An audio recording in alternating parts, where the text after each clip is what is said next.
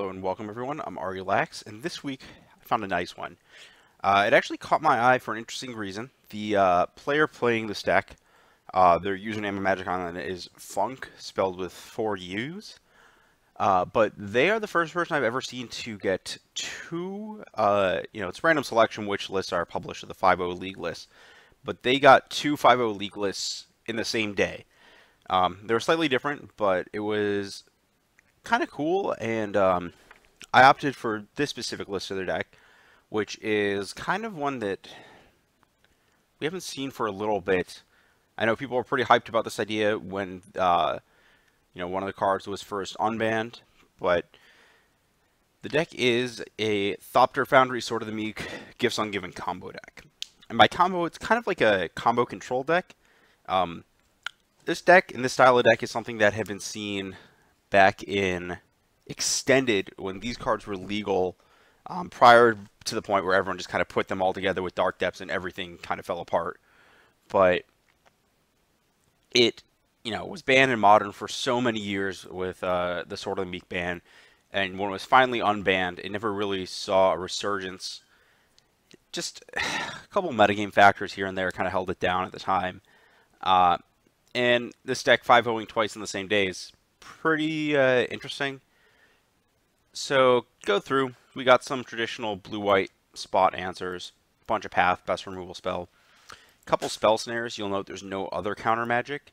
You are trying to tap out a fair amount, so you only really want like the super efficient counter magic.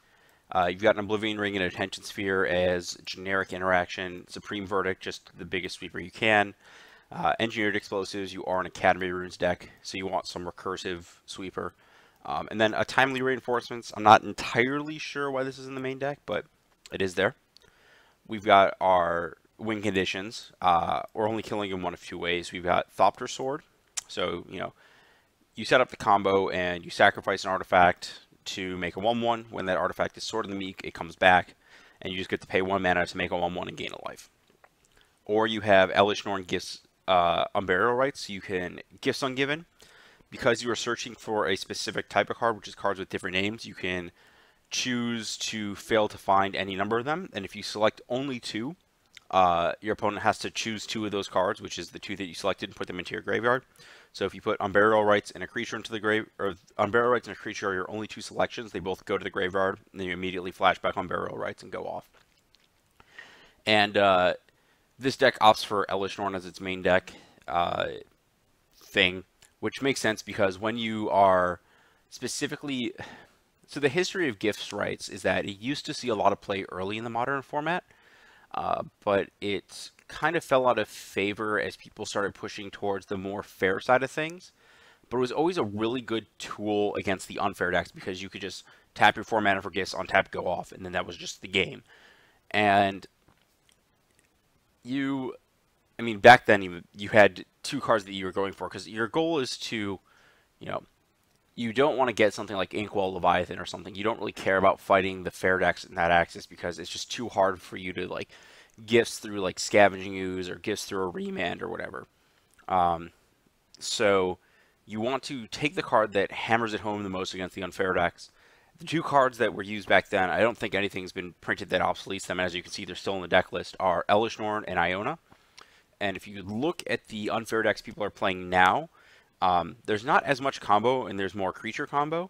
So you want Elesh Norn to just lock out those decks. It doesn't 100% KO Dredge, but it makes them have to play a really, really slow game with Golgari Grave Trolls. And it KOs, in fact, like just done. No one plays Affinity that much anymore, but this card just game overs Affinity. Doesn't do the best against Death Shadow, but the Kiln Fiend decks that people are playing, it does work against. And then, you can sideboard into Iona when you're playing against a combo deck. You want to shut them off of casting a specific color, but that's not going to work against, your opponent can just play... It's actually pretty good against Infect, but... actually thinking about this more, maybe Iona is close to equivalently good. It's an interesting thought for later, but... Anyways, you have, these are your 2 win conditions, combo A, combo B. And then you've just got a bunch of card selection. Thirst for Knowledge, pretty sweet card. One thing to note is that if you look at like old school iterations of this deck, the artifact lands, so like Seed of the Synod and Ancient Den were legal. So you actually had a significantly higher... Oh, and Chrome Mox. Yeah, a bunch of great artifacts that were just free rolls were legal. So Thirst for Knowledge is basically 3 mana, draw 3, discard an extra land. In this iteration, you have a decent number of artifacts, but at the same time, you don't have as many incidental artifacts, so when you play Thopter Foundry, you specifically need to have another artifact to start the chain going. So Thirst is kind of competing for a resource that you'll have to rebuild later. The drawing extra cards does help with that. You got Serum Visions because you basically can't play Serum Visions if you're playing a blue deck, or can't not play Serum Visions if you're playing a blue deck that isn't just killing your opponent by turn 3, like Infect. And even then, most of those decks still have it. It's just, cantrips are great, and the fact that this card sees so much play should be a huge indicator to anyone who wants to unban Preordain that some nonsense is going to happen if you do that. You've got Gifts. I don't necessarily think this iteration of the deck is built to maximize gifts in the ways that it could be. But you can get a gift stack that goes for the Thopter combo at the least, but I think you might be able to make some mild changes that upgrade your gift stacks that are not Thopter based. For example, if you need to gifts for a sweeper right now, you can't do that. Whereas if you had like Supreme Verdict, Wrath of God, and Snapcaster Mage, you could guarantee finding some way to sweep the board. Another thing that this deck can do with gifts, just based on its split of card draw, is you can gifts just against the fair decks. You can bury them in card advantage. You can find, second gifts, Thirst for Knowledge, Serum Visions, and then some other piece of whatever you want to find, and force them into a spot where your Gifts Ungiven puts you up a card and then finds you more stuff that puts you up more cards and just bury your opponent. Then you have kind of the traditional Thopter combo enabler, which is Muddle the Mixture. It's just a 3-mana tutor for your swords and your Thopters that also counter stuff. One thing I'd like to note is that there's no 2-mana interaction defined with Muddle, just combo pieces. That might be a change that you can look at. Onto the mana, you have 1 Black Source, which is useful for hard casting and burial rights if you draw it, but also for casting explosives for 3.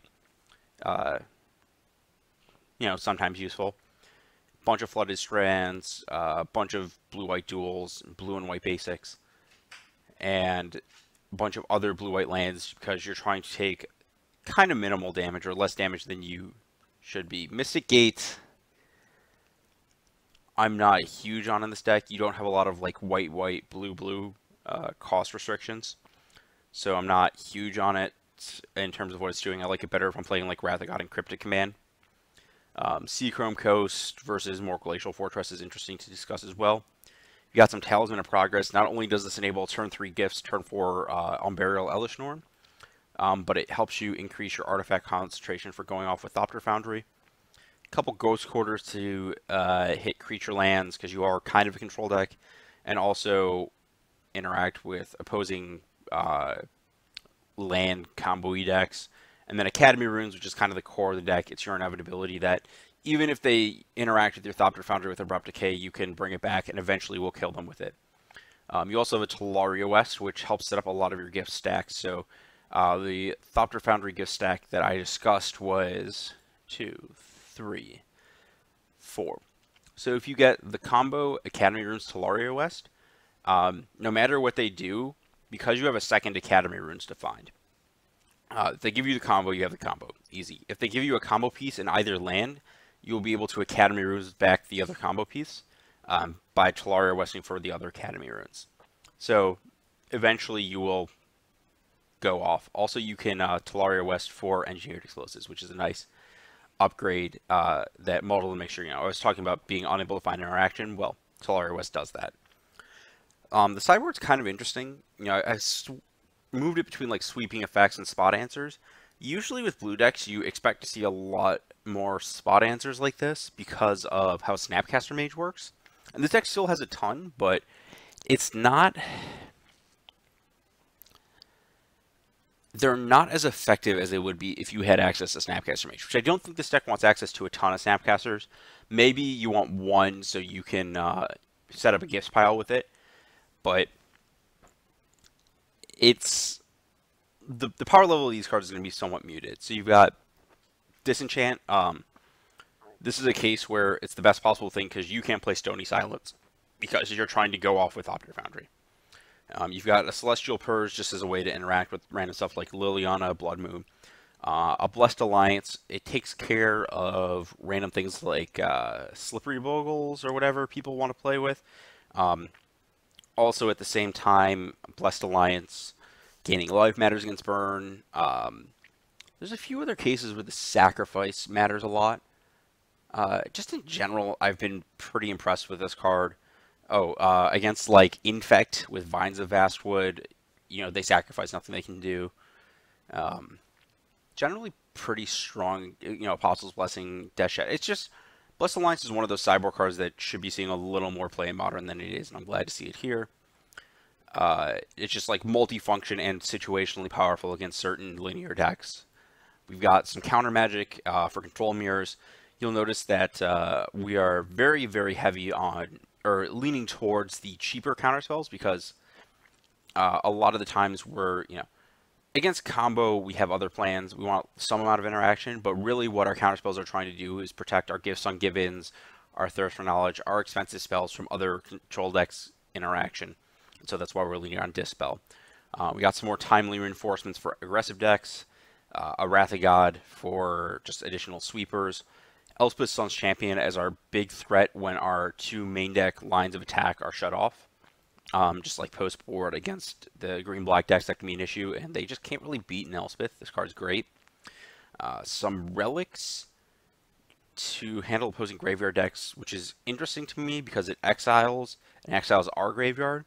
I kind of wonder if Nihil Spellbomb would have been better in this slot because you can also recur it with Academy runes. But this card has its own advantages of continuously exiling.